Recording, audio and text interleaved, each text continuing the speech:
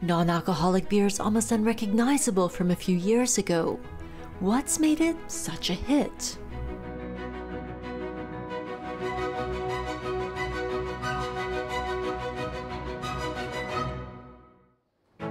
It was once a watery, pretty tasteless beverage that you drank not because you wanted to, but because there wasn't much choice. Well, that all started to change about 5 years ago.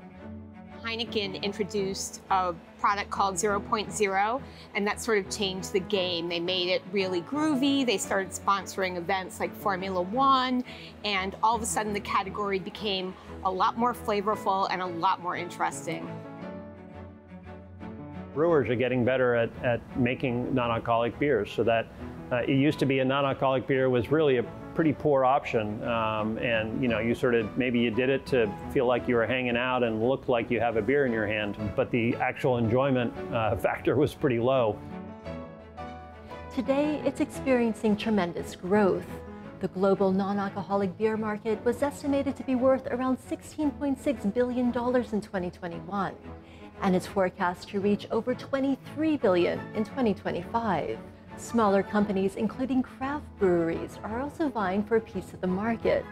We like to think Athletic really got the ball rolling in this space. Non-alcoholic craft beer has been the fastest growing category in beer for 4+ years now, with Athletic being a 53% share player of that category, driving over 60% of growth this year. And there's over 40 other breweries in this category now. It's not just a couple brands doing this anymore. Athletic Brewing Company recently opened what is believed to be the largest dedicated non-alcoholic brewery in the world. We have a brew that you can celebrate with anytime, anywhere, whether or not you want alcohol, and it still tastes just as good, if not better than your usual beer. Just makes people choose it more often than not. And so they get to enjoy their beer and be at their best. 80% of our drinkers do drink alcohol at other occasions. So the trend of, like, they call it zebra striping, where people drink alcohol, non-alcohol, non-alcohol throughout a night to pace out their session, moderate their ABV intake, has become increasingly common. And in some New York City bars, we've been the top selling beer period on their whole menu for over a year running. Athletic Brewing Company really is leading the game. I asked them about it, and they said there's a place called Top Hops in downtown Manhattan where they have consistently been the best-selling beer. It's an exciting sign. And it's also a sign of just how much attitudes have changed. While there used to be stigmas attached to not drinking, that has really changed dramatically in the last 4 or 5 years. Gen Z and the younger generation is choosing not to drink for health reasons. They won't be shamed about it, and they're unapologetic about it. Not drinking sometimes can feel like you're doing something unusual just because in society most people drink. So having these non-alcoholic options lets me do what I used to do, but without having to drink along the way.